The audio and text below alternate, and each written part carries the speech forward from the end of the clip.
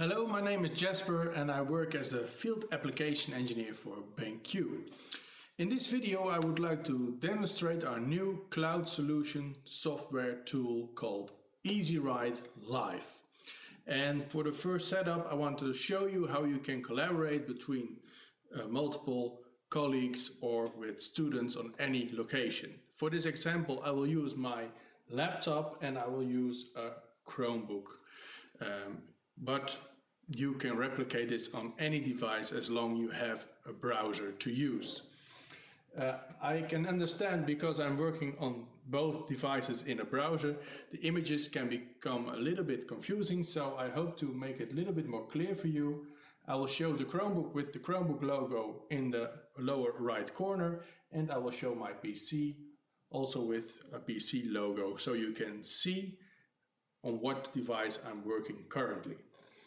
To start, I will use my PC or laptop, and we have to go to a website called EZWrite.benq.com.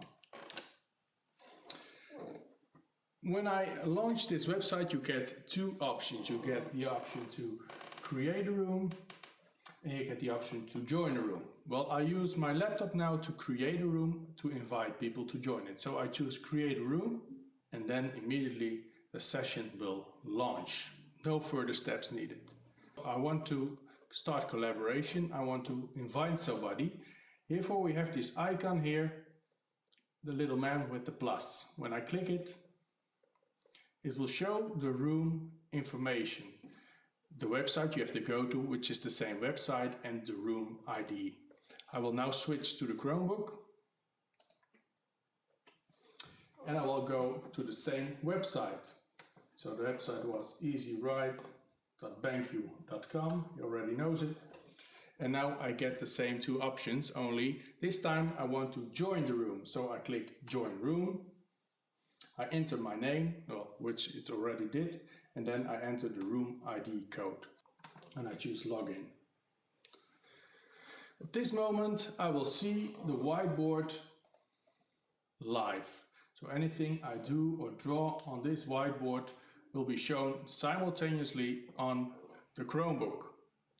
But as you also can see, the tools on the Chromebook are currently grayed out. I can only watch what is happening. That's because the settings are currently on broadcast. Let me show you on my PC. Next to the man with the plus, we have the permission settings.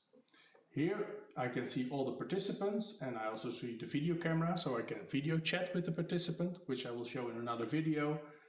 But you can see the settings are currently set to broadcast, so I can only view what is on the board. When I switch to co-creation, the tools on the other device will become colored in and I will be able to use them. So if I start drawing on the Chromebook, it will happen simultaneously on my laptop, or I can add a sticky note. This is no problem. When I end the session or leave the session on my laptop,